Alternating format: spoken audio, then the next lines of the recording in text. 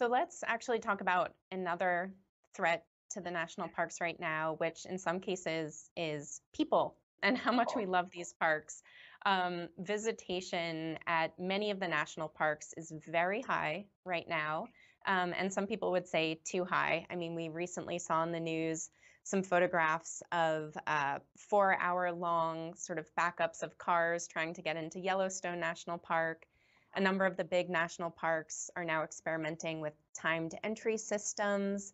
And there are some visitors who are frustrated by this. At the same time, of course, part of your mission in the Park Service is to protect fragile ecosystems and these habitats for wildlife. So, how do you weigh those competing pressures of public access and protecting these wild places?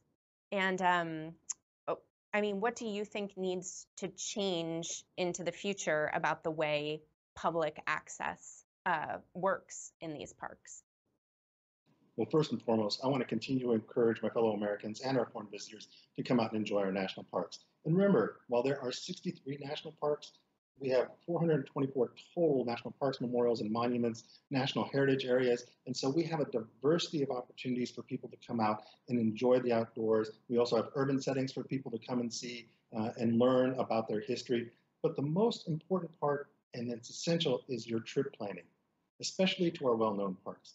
Making sure that you look at nps.gov, you download our app and provide details of what to see and do, where to find food and lodging, and reservations if necessary. But as we say, you should plan like a ranger. In other words, make sure that your trip is planned out very well in advance and you understand what we're doing there.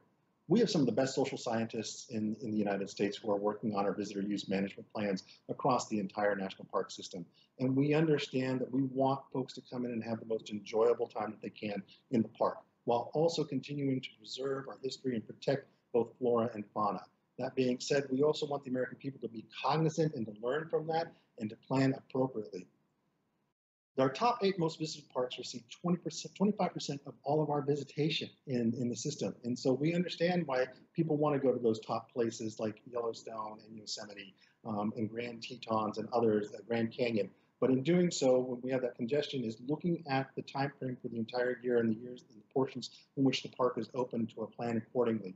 We're also trying to make sure and update our app as we use it so that eventually we'll be able to help people look at congestion and traffic, both in at the park and in and around the area, so they can better plan their time in the park. Caring for parks is a shared responsibility. National Park Service is responsible for stewarding these lands, and we ask our visitors to respect and protect those areas for public enjoyment today so that future generations, 7 generations from now, will also be able to enjoy the parks. In 2021, more than 297 million people had come to our parks. 20.5 billion in gateway communities was contributed to those parks. So we understand we have the economic engines that we are around with our community, and all we're asking is for the American people to really be cognizant and good visitors of the park system.